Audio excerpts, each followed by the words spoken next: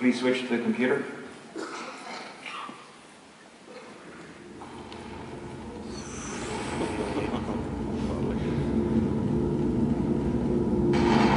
Jävlar vad mörkt det var helt. Bajskorv. Fy fan.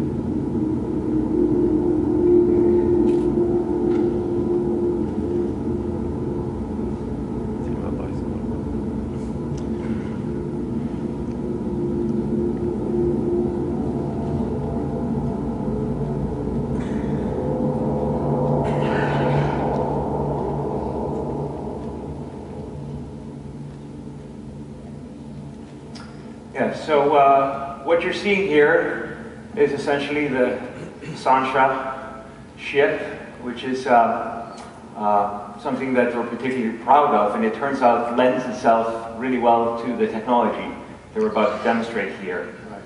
And so, Tony, you probably want to talk a little bit about how this works. Sure. So what we did is we took the base assets, the geometry and the normal maps and the textures, and then we used a technology called Tessellation, which Haldor mentioned, which can actually generate geometry from the base mesh, but it was never actually there in the first place, and it does that procedurally in the hardware. And it generates details that can receive light and cast shadow, which the normal mapping, which Haldor mentioned, can't do because that's just a flat surface. Yep. And so as you can see here, if we turn off the tessellation and you look at, say, the silhouette edge against the nebula, that's what that carrier looked like before we went to work. Yeah. Right? Now, so, yeah, this is what it looks like current, as you saw it there when we switch it off, this is what it looks like today. And then we switch back on the tessellation, pay attention to the fin where the cursor is, you can see all this detail being generated. So this detail was already there in the normal map, but there was no way for us to generate the actual real geometrical detail. But now we can. Right. So, and give you maybe a little sense of scale of what's going on here. Yeah. Let's go ahead and turn the wireframe on. Yeah. These are the triangles, the individual triangles that make up the geometry that is composing the Sancha ship here. But if we turn the tessellation on and we let the hardware generate the detail, it's a little bit different. Yeah. In fact, yeah, exactly. As you can see, You want that? To give you a little flavor for that, there's 500 million triangles being generated every second. That's right. 500 million. And this is run on a GeForce GTX 560, which, as it turns out, is the most commonly used graphics card in Eve. So this is not the craziest high-end, unattainable thing. This is the most commonly used graphics card in Eve. Yeah. Just taking advantage of some of the latest technology. So let's take a look at some of the other capabilities that we can do with this. And it's important to note that, of course, one of our tech artists and one of the modelers that built the ship had to come in and do some tweaks and adjustments to make it look this good.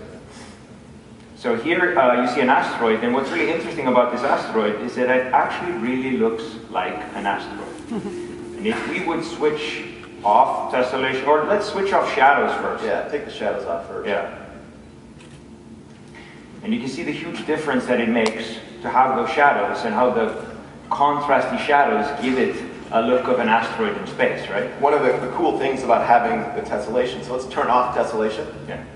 And then turn the shadows. And look at how harsh and jagged those shadows look. They don't look right. Yeah. They look like just triangles that are black. Yeah. But if you turn the tessellation on, you get all the subtle detail because there's real geometry there to receive light and then cast a shadow just as it would in space. Yeah, it's very important to understand that the actual geometry that we're generating is also taking part in generating the shadow. So the shadows perfectly match.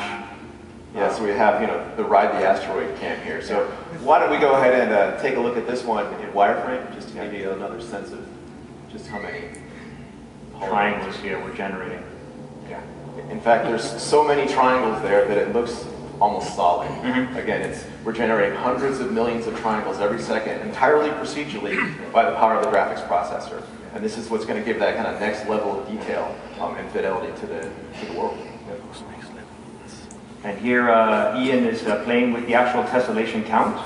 And this is a pretty cool feature because this allows us to achieve scalability in our graphics cards, right, Tony? That's right. So that slider that he's fiddling there, if you have a super high-end DirectX 11 graphics card, you can turn it up to 11, so to speak, and get literally more polygons than there are pixels on the screen. If you don't happen to have the super ultra high-end graphics I mean, and those are the things that will impress your girlfriend, by the way. I know. Yeah.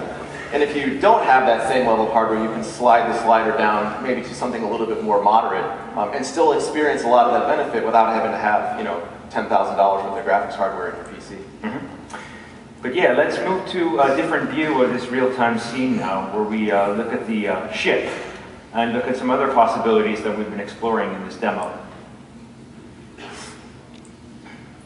So, as you may have seen in Torv's talk during the keynote on Eve, he was talking about mining in asteroid fields and rings around planets and just having a lot of asteroids on the screen. And we've really never done that in Eve.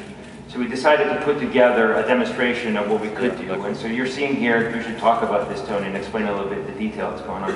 Right, so what we have here is an asteroid field with asteroids that are real geometry. They actually really will collide to the ship itself using the actual surface of the ship as opposed to some bounding sphere, which you're probably familiar with, bumping people off of station and whatnot. In this case, these asteroids not only can collide using a technology at NVIDIA called PhysX with the ship, they actually can shatter. It's called destruction or fracture. So as the asteroids hit and the impact, you'll notice some of them will break, they'll split, they can be affected by light, the resulting impact, and then send another piece of debris flying off, hitting another asteroid. So mining belts is going to be pretty interesting, I think, with the level of detail and fidelity we're going to get out of PhysX. And there's one thing here that we can't show you, which is that if you actually have active 3D glasses, this is amazingly cool. Because the interesting piece is that when we start doing tessellation, you actually get even more depth in your 3D experience. Yeah, and of course it's always fun to have asteroids flying at your face. Some pretty cool stuff. Yeah. So, yeah, I mean, so we think this looks pretty promising, and that's why we brought it here. I want to take this opportunity for you to give a round of applause to the people at NVIDIA that worked on this with us, specifically Ian Canton.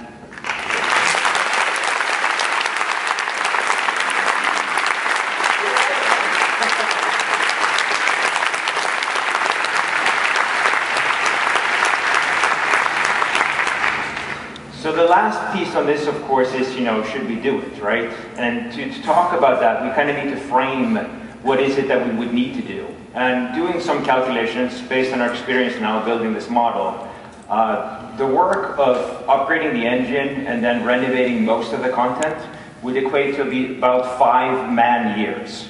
So in Scrum terminology, it's the equivalent of 1 team for a year.